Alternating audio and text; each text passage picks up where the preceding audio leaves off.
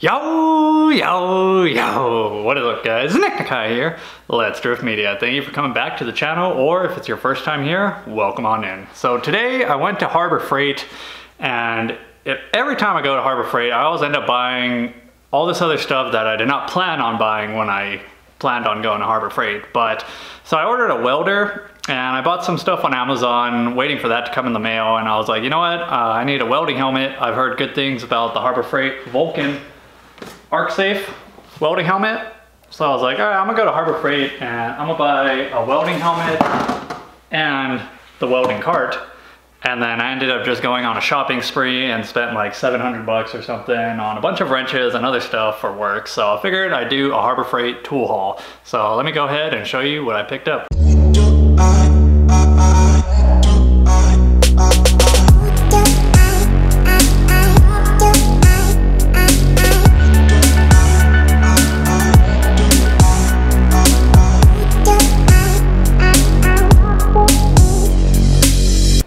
Alrighty, so went ahead and assembled the welding cart.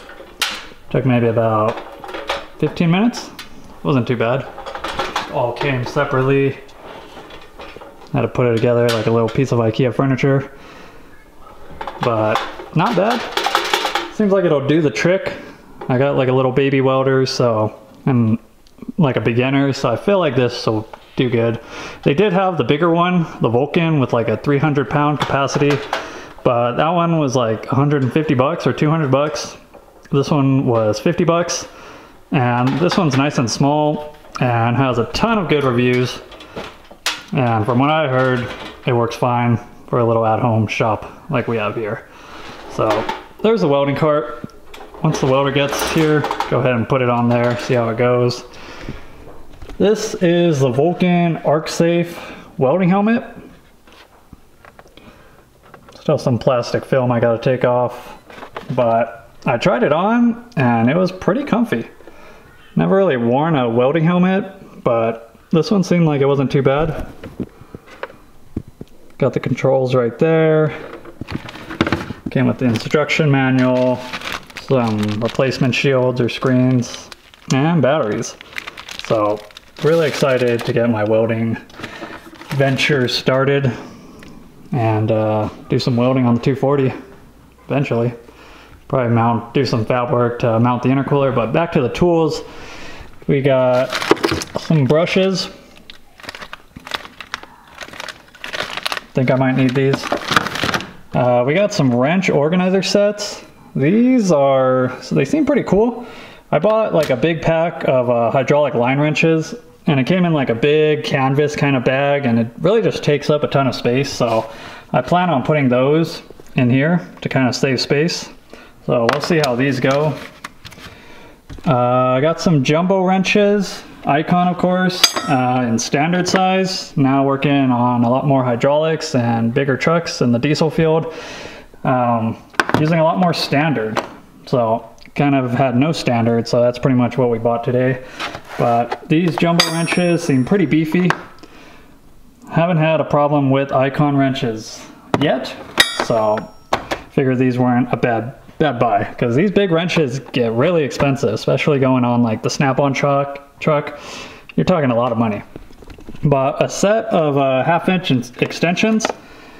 For the longest time I've been needing half-inch extensions. I only had like this little 3-incher, 4-incher half-inch, and I would always have to like borrow like a longer one every time I needed them. So I was like, dude, I need to just buy one, especially torquing the dually F550 wheels. Need the deeper extension, so finally got me one of those. Got a set of crow's foot in standard, of course. These are also Icon. Probably be using these on like hydraulic line fittings when I can't get a wrench in there, to kind of sneak something like this in. So we'll see if I end up needing those. Bought a standard set of wrenches, combination wrenches, 1/4 inch to 1 inch, since I have no standard stuff. This is a nice set because it's the no size skipping set.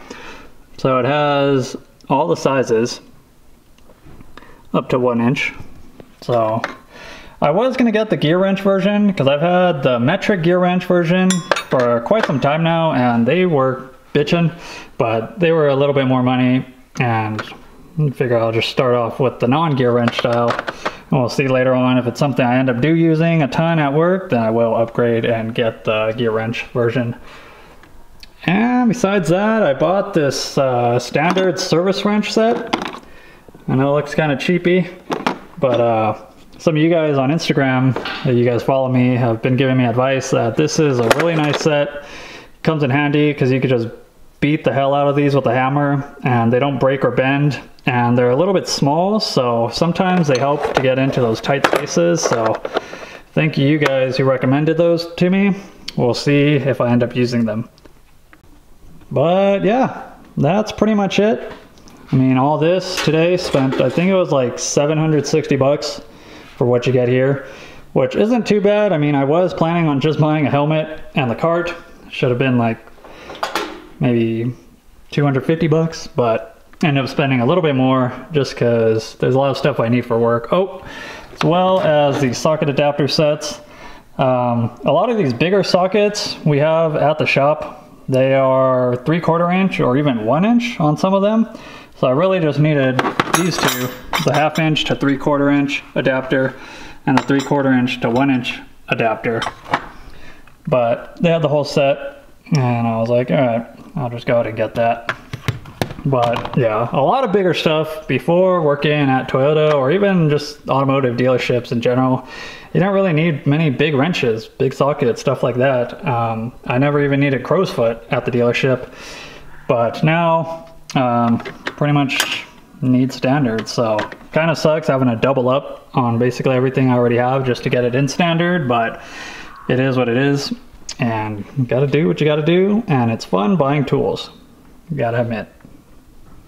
So yeah guys, that kind of sums up this short little episode. Just want to show you what I got new adding to the tool arsenal for work. So hope you guys enjoyed it. Stay tuned for the next episode. Hopefully I'll have this welder in so I can kind of show you the welder, do a little unboxing video, stuff like that, and maybe get some scrap metal from work so I can start practicing welding here at the garage. So that's it guys, hope you guys enjoyed it, and I'll catch you guys later. Peace!